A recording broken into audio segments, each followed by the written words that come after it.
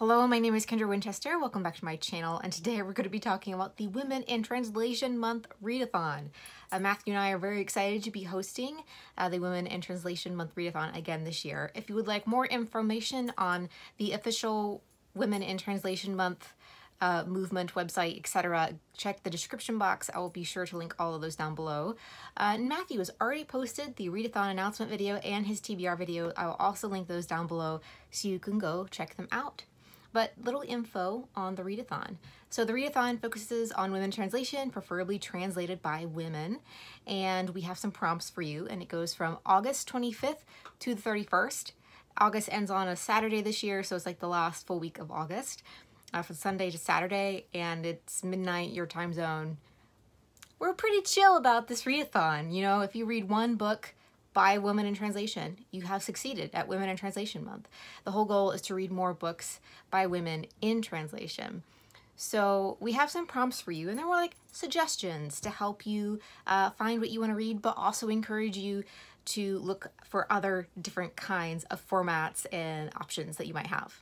So let's get into the prompts. So first up, we have a book that has the translator on the cover of the book. Now, I made my TBR and then I went through them and realized I didn't have any that had the translator on the cover. So I went to my backlist TBR shelf. You can see it right there, right? And I found this book, which is a book I've been meaning to read for a long time. And that is The Big Green Tent by Ludmila Ulitskaya, translated by Polly Gannon. And it's the only book that I have that has the translator on the cover. How wild is that? So I've been wanting to read this ever since Autumn talked about this book on the Reading Women podcast. I think our second year podcasting. And so I've had the book hanging out since like 2015, which is really sad, but at the same time, I think it's time. But she really enjoyed this. So this is definitely on my TBR. So the next prompt number 2, is to read a book that is in a untraditional format. So that is like an ebook, an audiobook, etc. And so I have a few options for you. So yes. So the first one I have is my text-to-speech format. So if you didn't know, there's a special place for those books that don't have audiobooks, and that is the buying the Kindle version and having your Kindle read you the text. Now, I can't actually recommend this format. However, the book is amazing. So, but still, I am currently listening to my Kindle read me Nagar Javadi's Disoriental, and the translator is Tina Cover. And so this book is by an Iranian woman who moved to France, and it's supposed to be amazing. It's won all of the things. It was a National Book Award finalist. It was a Lambda, I think, award winner. It has all of the things. And so we're going to be talking to Tina Cover this weekend for Women in Translation Month on the Reading Women podcast. So that's what I'm currently reading right now. And I will say it's very good, very dense. But yeah, I really wish they would have more audiobooks. And that's one of the things that we kind of wanted to point out, or, you know, raise awareness for, is that a lot of these books don't have audiobooks. And so that means that people like me who can't read print at the moment, anyway, I can't really read them. So I am really behind on reading my books in translation, but there are a few that have audiobooks, like this book. So this is A Winter's Promise by Crystal Debos, and this is translated by Hildegard Searle, and this is out from Europa, just like the Disoriental. And this one's on audio. I found it on Hoopla, and I also have the sequel on my TBR, The Missing of Claire de Lune. These are translated from French, I believe, and everyone and their mother's brother loves these, so I'm excited to finally be able to read them. And yes, I wanted to read fantasy. I'm really in a fantasy mood, as you will discover here shortly when my July wrap-up posts finally. But yeah, I'm just so excited for these. So the last prompt is to pick a book that there was a 5-year gap between the book being published in its original language and when it was translated. And so I have a few options for that here. So first up is Celestial Bodies by Joka El-Harthi, and this is translated by Marilyn Booth. They won the Man Booker International Prize in 2019 for this book. Counterpoint is publishing this in the US later this fall, but I ordered my copy from Book Depository, and I'm very excited to read this one. I mean, I've heard nothing but fabulous things about this book. Now, the next two options I have, but they're not translated by women, but I wanted to include them anyway because they're high up on my Women in Translation TBR. So the first one is Land of Love and Ruins by Agni R, and I feel like I'm not pronouncing that correctly. It's Icelandic. I've never read a book in Icelandic before, and I'm very thrilled to get this book and like be able to read literature from that country. I always think it's just a special time when you read a book from a country for the first time. And so this one won the, I think, European Union Prize for Literature, and it's translated by Philip Rotten.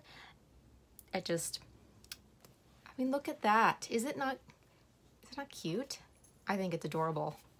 I just think it looks adorable, and like, doesn't she look so cool? Like, I think, you know, important things about book, the author's photo.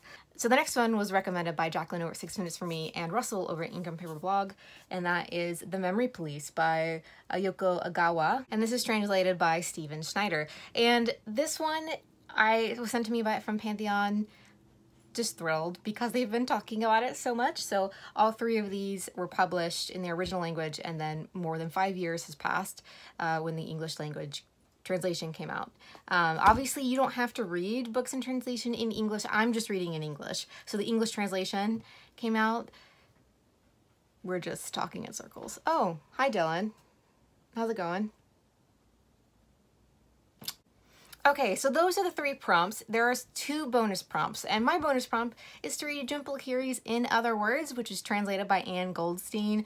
This is, you know, JUMPHA LAHIRI won all of the things, and I was like, oh, I'm gonna write a book in Italian. And then Elena Ferrante's translator's like, oh, I'll translate it for you. I'm sure that's exactly how it happened. But it's one of my favorite books by JUMPHA LAHIRI, just because I just admire her so much, and she is just like a literary genius. I really want her to win the Nobel in the near future because she definitely deserves it. I'm just stating this now. And Matthew's bonus prompt is to read The Girl Who Wrote Loneliness by KYUNG-SOOK SHIN, and that is translated by Jung. And this is a book that he's been telling me, Kendra, you need to read this book. Kendra, you need to read this book.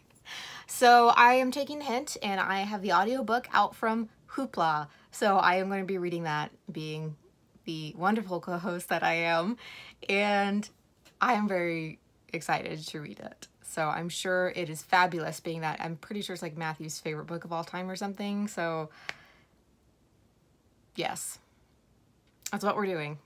So I have a few extra books that I want to talk about that have been on my Women in Translation TBR that I have been saving. And so let's just go through a few of those. So the first one is actually a book that Matthew picked out for me last November when I was visiting New York. And this is Banana Yoshimoto's NP, and I believe that the audiobooks are available for this author. And this is out from Grove Atlantic. I've also heard people recommend a lot of her other titles, so I've been looking forward to reading this author for the first time. So we'll see how the readathon goes. And this book is translated by Anne Sharif.